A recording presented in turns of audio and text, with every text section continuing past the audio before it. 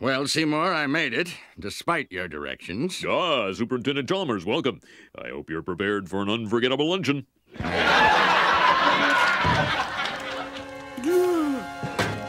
Oh, ye gods! My roast is ruined! But what if I were to purchase fast food and disguise it as my own cooking? Delightfully devilish, Seymour.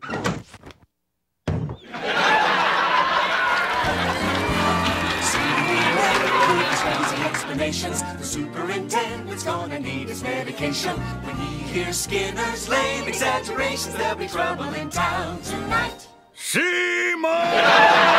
Superintendent, I was just stretching my calves on the windowsill. Isometric exercise. Why is there smoke coming out of your oven, Seymour? Oh, that isn't smoke. It's steam. Steamed from the steamed clams we're having. Steamed clams.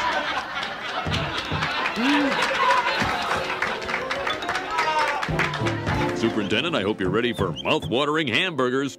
I thought we were having steamed clams. No, I said steamed hams. That's what I call hamburgers.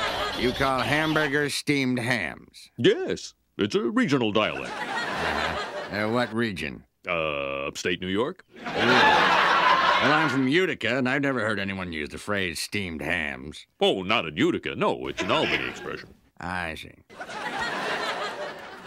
You know, these hamburgers are quite similar to the ones they have at Krusty Burger. Oh, no.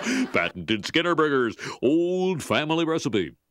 For steamed hams.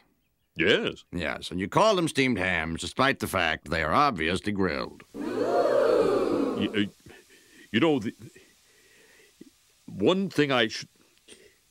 Excuse me for 1 second. Of course. That was wonderful. Good time was had by all. I'm pooped. Yes, I should be. Good Lord, what is happening in there? Aurora Borealis?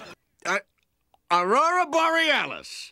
At this time of year, at this time of day, in this part of the country, localized entirely within your kitchen.